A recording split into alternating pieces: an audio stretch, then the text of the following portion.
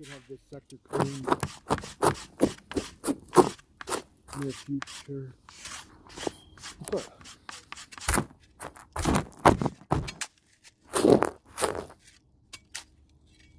I think I found something. Come here. Oh yeah, look at that.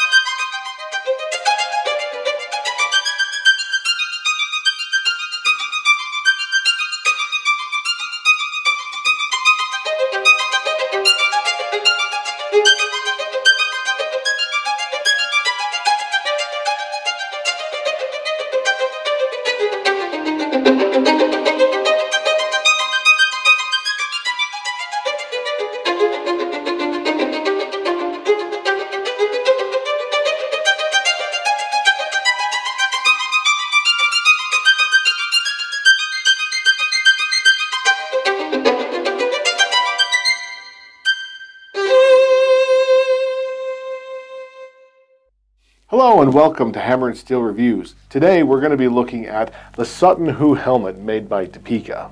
First order of business before we get started, this is not a Viking helmet. No, this is an Anglo-Saxon helmet from about the 630s to 650s AD. Before we get started, I want to thank our sponsors, weaponmasters.com, for supplying these weapons and armor. Without their support, none of these videos would be possible. The helmet itself was discovered in the 40s, right before the beginning of World War II.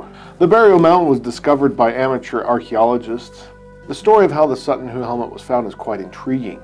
A private citizen of the United Kingdom had these burial mounds in the back of her yard. Thinking they were from the Viking era, she forwarded the money herself to have the mounds excavated. Lo and behold, they came upon something quite rare, and that's an Anglo-Saxon burial mound, and quite important for the English heritage. To the people who live in England, an Anglo-Saxon find is much more important than a Viking find. Vikings were more of an invading force, while the Anglo-Saxons are part of their heritage. So the discovery at Sutton Hoo was quite important. It included a ship, many fragments, and over 100 plus fragments of this helmet. Now this, of course, is the replica, and I'll go over pros and cons of this certain replica. But something you should know of the original is it is in multiple pieces, and throughout the years it has been pieced together multiple times. Each time it was pieced together, it looks slightly different. Now, this iteration is none of them. This is a recreation, and that's one of the cons. As a recreation, it does have some artistic liberties. Some things that it gets absolutely right, though, are the panelings inside of the helmet itself. These pewter tin panels inside here have the exact same number as the ones found at the Sutton Hoo dig. It depicts on one side a horseman charging over a man, and then on the cheek plates, two men with horns crossing swords, and then the other panels are more of a interlacing serpent kind of knotwork, and then on the face you have these decorative knotwork pieces in through here. The neck has the same type of decoration with the brass inlay and the brass overlay. The reproduction does have a brass nose, mustache, eyebrow. These pieces here, I'm not quite sure if they are brass because you can see some of this metallic pewtering in here. And what that might be is this might be a place where they applied a solder. And if that's the case, then some of the metal got on there. But there's another way to get brass onto a metallic looking surface, and that's to get the surface extremely hot and then take a brass wire wheel and burnish some of the brass onto the metal. So I'm not quite sure if these pieces here are that, but I'm pretty sure at least the nose, the mustache, and I'm pretty sure the brow is all brass. Now the reproduction helmet itself is 16 gauge with these overlays, and we were going to go and do a test on it until we ran into something.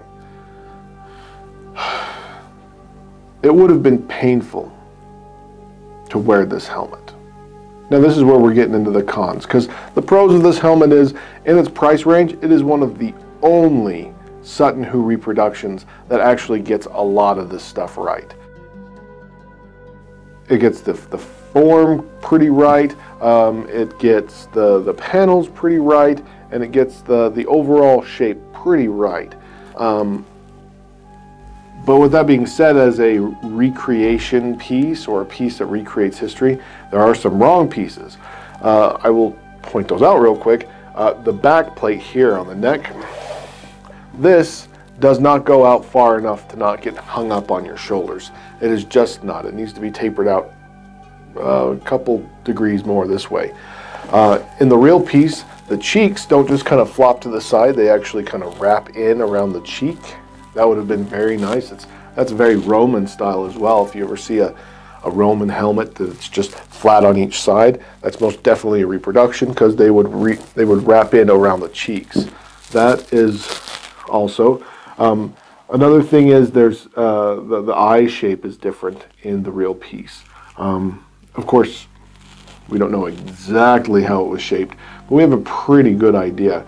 And these eyes just dip down way too far. The real one's eyes are, I would say, closer to a human eye. This comb across the top has been acid etched, which of course they didn't have acid etching back then. But it's nice enough to get away with it. If you want an exact reproduction of the Sutton Hoo helmet, let's get to the biggest issue with this helmet. And the biggest issue with this helmet really comes down to wearing it.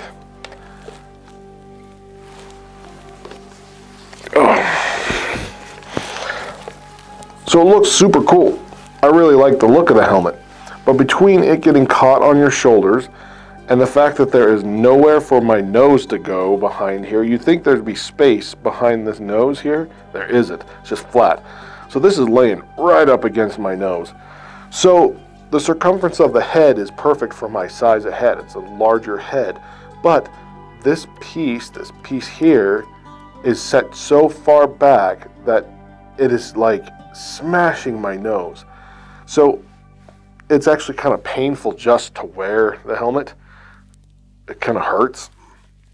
I could pack the entire front area of the brow here with heavy padding so it pushes the brow away. But as soon as I get hit the first time in the face, that is just gonna crush my nose. So unfortunately, that makes it kind of unwearable. If these pieces here were flared out back a little more, it would not hurt to move my head up. It smashes my face into the back there. Ow. So that's unfortunate, because it is beautiful and I want to wear the helmet, but it just crushes your nose. It is extremely comfortable everywhere else, because it has this dual webbing system on the inside. So not only is the helmet lined in a leather, it also has this webbed helmet liner inside with the straps. Now the straps help a little bit with being off my nose, but not enough to not mitigate being smashed in the nose. If you can see the back of this panel here, there is nowhere for your nose to go. In fact, there's a piece of leather that actually juts out right where your nose should be. So that is unfortunate. So if you've got a smaller head than a large head, maybe like a medium head, then it might be fine for you. Especially with the fact that if you look back at pictures of me wearing the helmet, it seems a little small. So this helmet might be for people with smaller heads, which is unfortunate because I really like the helmet. I want to wear it. I want to create an Anglo-Saxon kit around this helmet. But because it has some inaccuracies, I won't. Instead, this will be a beautiful piece that will sit on my mantle or at my office or wherever else I can convince my wife to let me put it, because it is gorgeous. I really dig the look of it. I really like the look of it. Now, another issue that we ran into was these garnets here. These garnets are not glass, they are plastic. And for the price of how much the helmet was, I was hoping hoping that this would have at least glass garnets, but they're not. So Deepeeka sends them with a little baggie of garnets that you can replace them with, a little sticky bag of garnets. Now this isn't a reflection on Weapon Masters or anything. They just sell the product made by Deepeeka. And as an honest review, I have to say, for my large head, it doesn't work for me. Someone with a smaller head, it would probably work just fine. And I like the piece. It represents a very interesting point in history, both 1940s and in the 625s, because by a high status individual, and judging on its workmanship, the size of the burial site, the size of the ship, he might be King Redwall of East Anglia, a very predominant and very famous Anglo-Saxon king from his time period, or anything else from Weapon Masters, that is. Use our promo code with them. It's HandsViewer2021. That'll get you a 10% discount on your order. Let them know that you watch our videos, and as you do, that'll help us out a lot. Also, if you like the video, please like, subscribe, hit the bell notification, and all the other YouTube things they ask you to do. Help us out with the algorithm, help us out by getting our videos out. We really want to expand. We thank you so much for watching. Our viewers are the most important thing to us. If you'd like to see something, please mention it down in the comments below. Hands on the things you guys mention and test them out. Thank you all for watching, and as always, may all your days be filled with history.